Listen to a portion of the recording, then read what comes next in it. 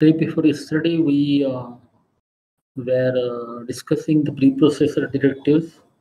Actually this week we have been discussing the preprocessor directive, and we have seen macro and macro expansion, then program life cycle. At the same time, we have seen parameterized macro, if you can recall. So this much we have covered: program life cycle, various system softwares, how actually they come into the picture during the life cycle of the program. Then we are discussing this basically. So file inclusion we are discussing, and at the same time multiple how program can be splitted. The C program can be splitted into multiple files that we are going to see today.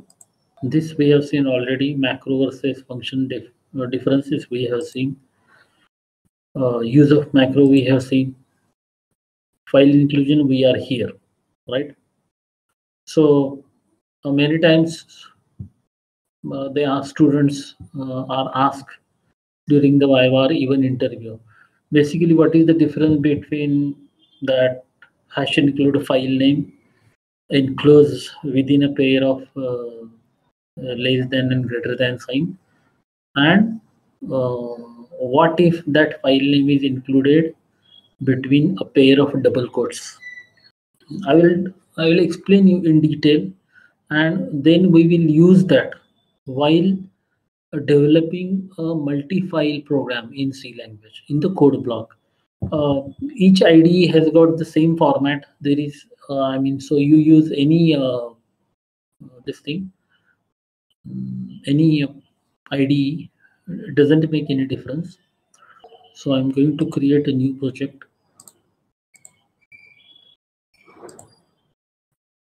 Carefully observe all operations. So I will show you. I have stored this I have created this project in the preprocessor in the C drive. There is a folder C batch evening. There is one subfolder called C programs. There are folders on the basis of chapters we have been discussing. There is a preprocessor directive, and there is a folder demo file inclusion, right? So you will find this. This is a project file, and this is a main.c. So this is a current directory, right? This is a current directory. This whole path, sorry. This is the whole path of current directory. When you write the program in the code block, this is called the current directory. Right? Students are not aware about current directory many times. Now, whether this file is there, stdout.h, no, it is not there. It is not there. It is where the code block and that compiler has been installed. So that path is available in the compiler settings when you install the code block. So we are telling the preprocessor, search the file in this current directory as well as specified list of directories in the compiler settings. So there is include folder. In that include folder, some bin folder is there and lib folder is there. Inside that lib, that stdout.h is there, and that whole path is there in the settings. That's why it will go there, search that file and include that in your file. That is a file inclusion, which is handled, which is managed by the C preprocessor. That is why we call this file inclusion as preprocessor directive. Is that clear? Fine. Now, that is why this program runs. Now, suppose we are going to write a program. What program I can write? We'll write some functions. A program to find area and simple program we'll write, because we want to understand how to split the whole source code we have been writing in single program. So the program is going to take a lot of time. So concentrate on each step which I am following. Concentrate on the code as well as each step deliberately I am following. Right? So area and perimeter of a rectangle and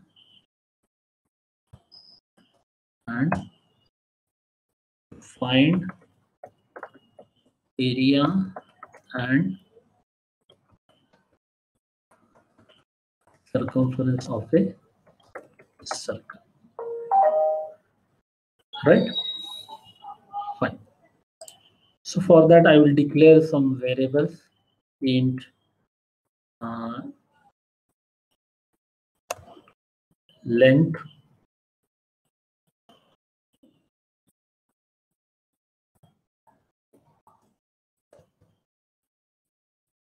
and breadth, right? Int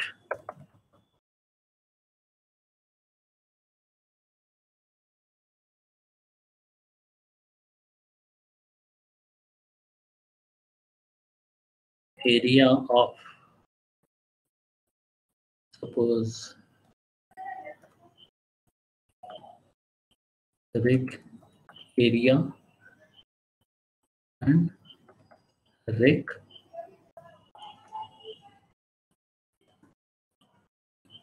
right. I will declare variables as float circle area and circle circle, right? These many variables I have declared. Now I will take the input from the keyboard, take all input. So enter length of a rectangle,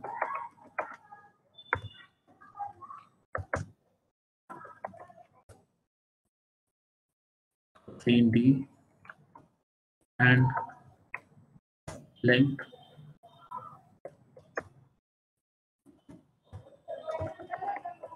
enter breadth of a rectangle,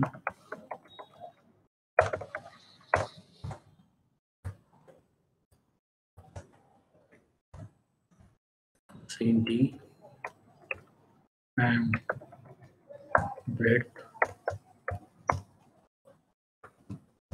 enter radius of a circle.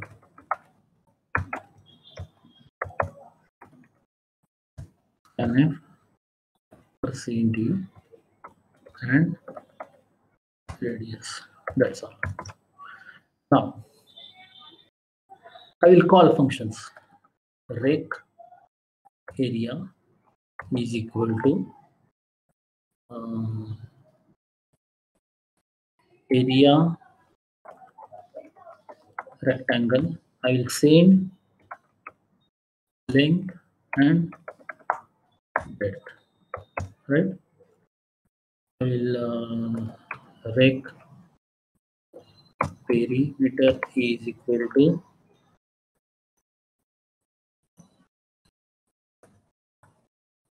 peri rectangle length and breadth. Right? I'll call four functions. Circle area is equal to area circle radius. I'm sending radius and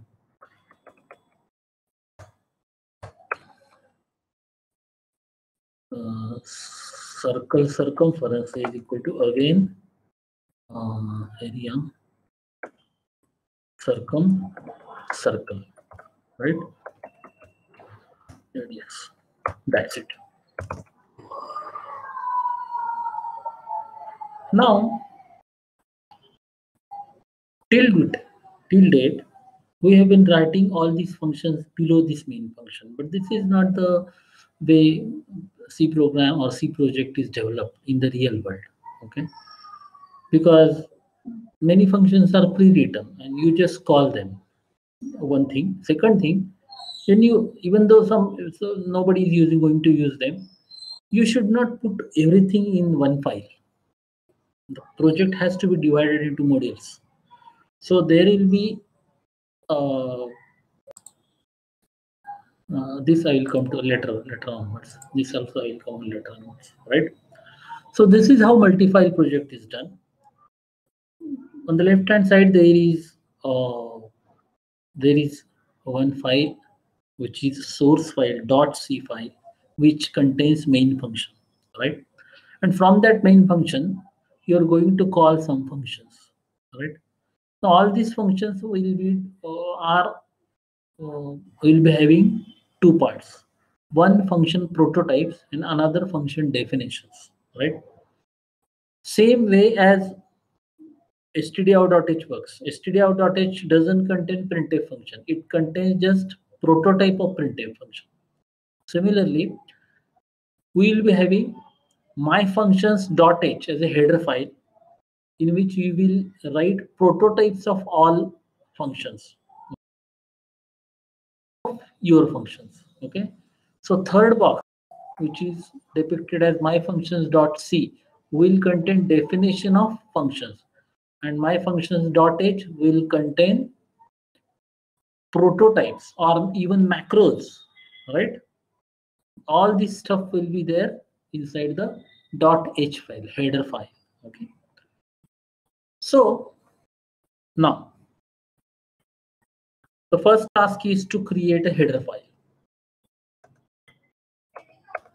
So how to create that file? I hope you are watching this carefully. So go to the file.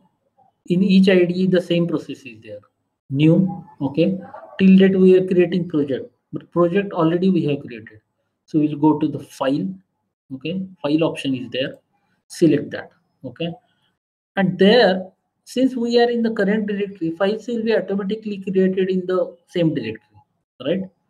And you create the C, there is option C++ header file. So create that, okay, right? Give here path, okay. So automatically path is there because we are in the current directory, and give here some header file name, okay. So I will give header file name as you can give any name, meaningful name, shape info, right?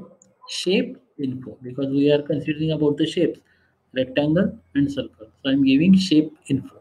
You can give any name, right?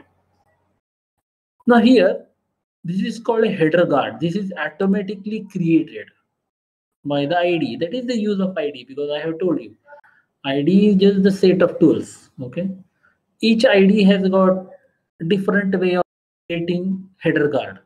Okay, what is the header guard? I will come to that. Right? What is it? Header guard. Both this debug as well as release, because release where it is not going to be useful for us, because release is usually when you work in the company. Okay, we usually create the project in a debug mode because we want to see that everything happens and how it happens and all these things. Yeah? And there is check marks, add these files to active projects. Okay, so don't touch that. This is important, but how it is important, I will come to that. Then finish this. Okay, so this header file is created, right? And folder is separate. Yes, here it is a source file and this is a header file. Okay, now we are into this file. Okay, now what is this? For time being, ignore this. Okay, now we will write all our prototypes and everything here. So what copy paste directly so that no mistakes are there, right? I'll copy this whole part. Usually, this is where copy paste is preferred, right? I hope everything is visible to you. And write that between these two preprocessor directives and this preprocessor directive, right? Right in between that. So write this, right? I'll explain everything. How does it work and all these things, right? This function returns integer. This function is going to return integer. This function is going to return float. Earlier we were writing this at the top of the main function, right? Now we are now dividing that program. So right here, this thing. At the same time, we need a macro. So for the pi value, so hash define pi, right? Any value 3.14, 6. I don't know, but I like this 3.14. That's it, right? So I included the macro as well. Now, once you start splitting the program, instead of save, start using save everything. So all files will be saved in one single click. Choose this option, C, C++ source files. So these will be source files, right? Now here,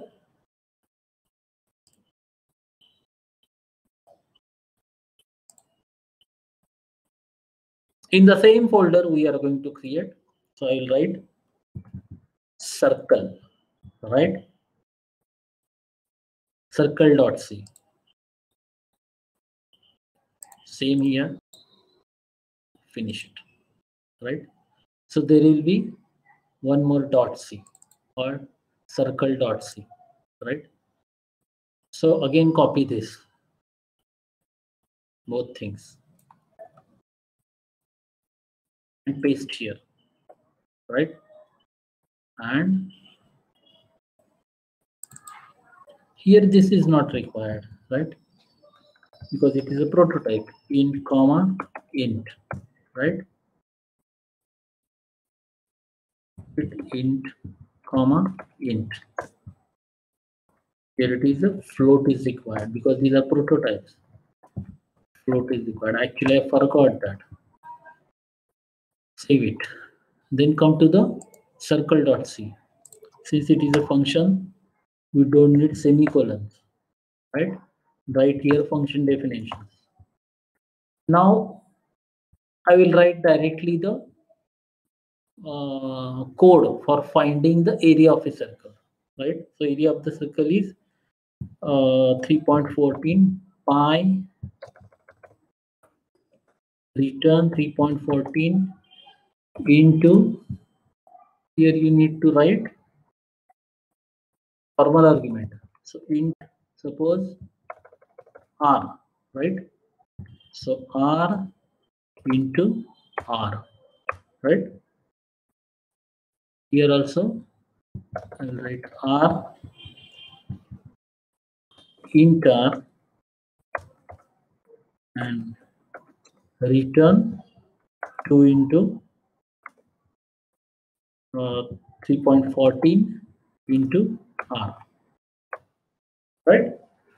This is the circle.c. I'll create another file. I'll save this first. We'll create another file. Again, that will be a C, C++ source file. C, here I'll give name as rectangle, right? Okay, sorry, this is not valid. We have to go there and name that rectangle. Okay, so one more file is created, and you can see here it is there, right? Now copy this. Copying is important because you can make a mistake here, right? A mistake is bound to happen.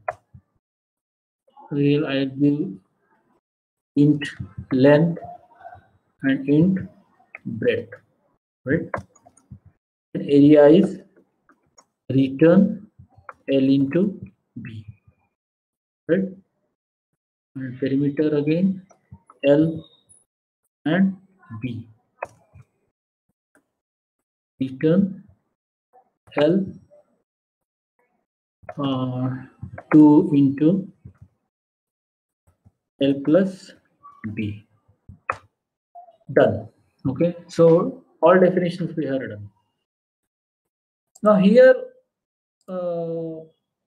we have used, first of all, these functions are written here, right? These functions are written here. And 3.14 we should use as this thing. What I can say, macro, right? But where is that macro? Macro is here. Okay, so include that file here. And prototypes are also there, no? Prototypes are also there in this. So now here you will write hash include, but now you have created your header file and you are going to include here in your source file, right? So that's why we will not use that less than. So this is a command to the preprocessor that search for shapeinfo.h file in the current directory, because it is available in the current directory. That's why we put in the double quotes. Include the same file, and once you include, you can write here pi, right? Pi. Okay. At the same time, include this file, the rectangle as well, right? Okay, fine. Now what is required is you are calling all these 4 functions which are not available in the same file, right? So what you will do now, these function prototypes are available in the shapeinfo.h. So you will include this file here. We'll write hash include shapeinfo.h. But that. So what does the preprocessor will do? Preprocessor will include this file. Okay. Now since you have put that double quotes, it will search in the current directory and include that file. So along with these 2 files, which are header files for the library, this is your own header file, which will be also included. Where? Here, right? Now, the question is that, why this header guard? Header guard is used so that this this is not included, or whatever is there in other files, this is not included in this file multiple times, right? Because if it is included multiple times, it will give error as multiple definitions of or multiple declarations of this function or a variable or kind of that, right? So this is called a header guard. So what does this header guard say? If not defined, if ndef, if not defined. What if not defined? If this is not defined, then define this and include this, right? And this is the end of it. Now once this is included, this file may be included in some other file, and there is a one single file will be recursively added to main function. Okay, like a adds b B file, right? And C adds B file or B adds C file, and that everything is added into the, then it will be a multiple inclusions. Okay. So once first time when this is added, since this is not defined, because this is defined nowhere, very next statement will be preprocessor will take into account, it will define this. Once it is defined, okay, this will be added into that file, and this is a hash end if, right? End of if. Next time, suppose it comes again for adding this file, same file, adding this same file. Now this has been defined, right? So what happens? This works. This works only when it is not defined. The work first time this is pre-processed, first time this is added, since this has been defined, okay, this whole is ignored, okay, not added second time or multiple times. Enter length of a rectangle 6, enter breadth of a rectangle 5, enter radius 8, that's it. So you get everything, right? Some small mistake is there. Circumference of a circle 0.2 percent 0.2 f, right? So see here, this is your source code, right? This is a header file where you have declared all prototypes of functions. This is your separate file exclusively for circle. This is your separate file for exclusively for rectangle. And this way you can create your own library, right? Header file as well as source file for these functions. So this way, in a real world, this obj of this file and this file is created, right? It is linked to the main function, and source file is not given because source file is your proprietary, right? You are not going to give this source code, whatever you have written, okay, whatever. This is just the simple code. Anybody can return, okay? I mean, formulas are not out of the world. But there are many codes which you develop, and why you want to show it to them? You just give the header file. That's it.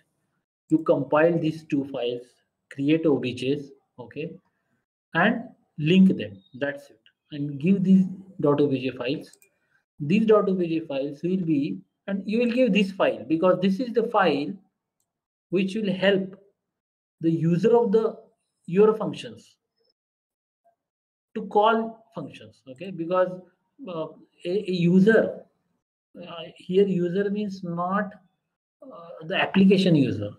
User is somebody is using your functions, okay, by calling them, not rewriting them, okay. So in that case you need to give the prototypes. So once you give the prototypes, he can call the functions, okay, on the basis, because on the basis of function prototype only, right, he can call the functions. Otherwise, he doesn't know what is the return type of function, how many arguments you are sending, what is the name of the function, this, that.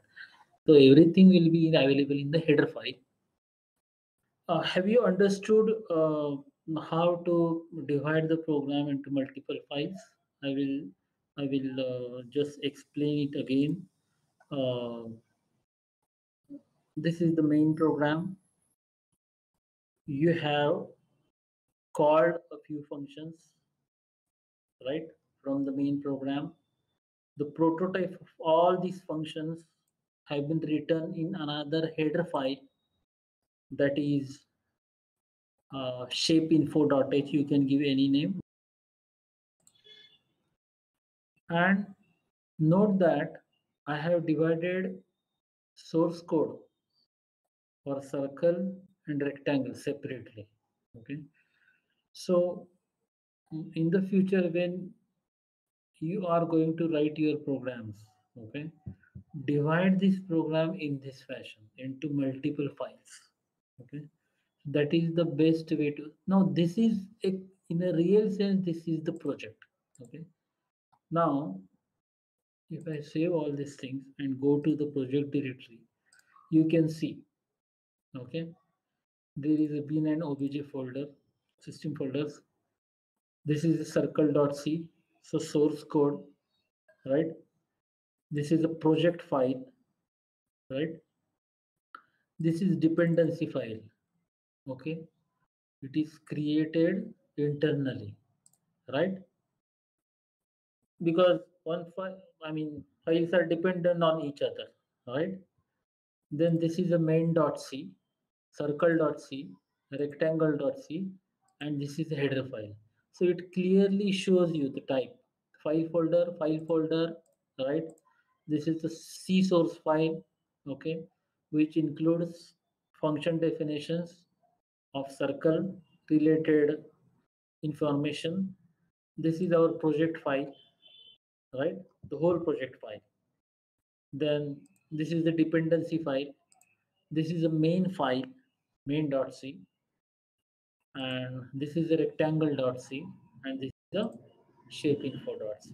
Okay, somewhere inside bin you will find our executable file.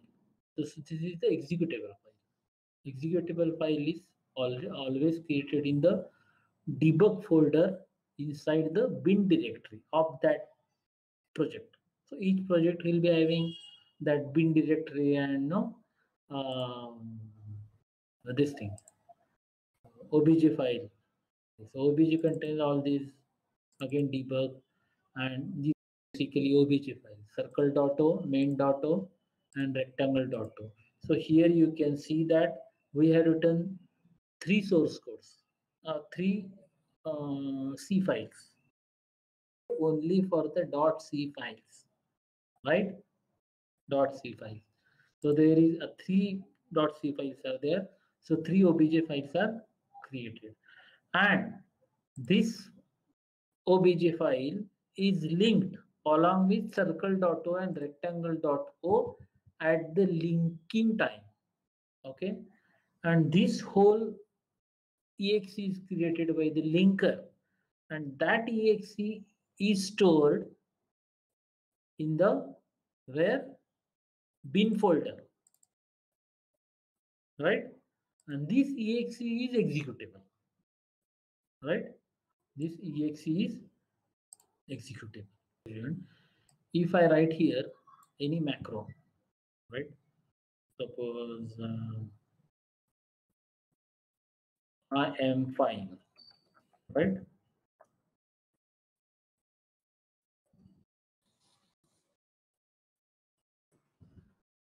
There is no problem. Not necessary that shape info or these words are required over there.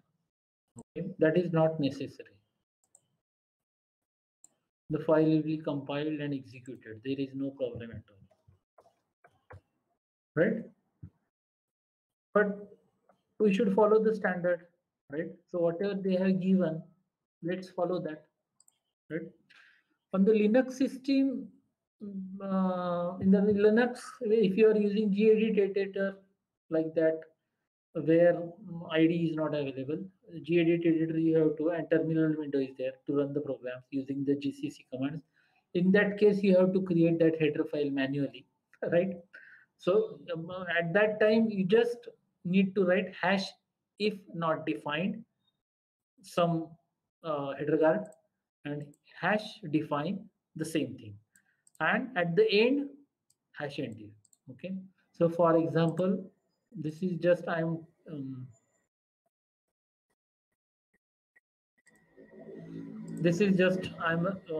the gedit editor. If you're not using IDE, then you have to write hash if not defined, right? Suppose some XYZ, then hash define XYZ, and hash end of if. Okay, and you will write your code here. Here, that's it. Okay, this is basically, in fact, in a true sense, this is a header guard, right? Now, while writing programs in Linux environment using the gedit editor, you have to write manually. Since these are programs,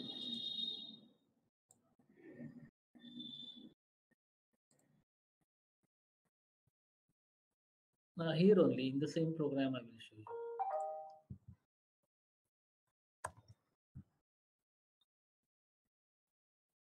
Uh,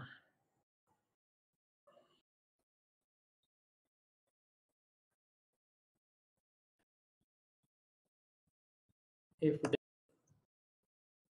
suppose what I can give,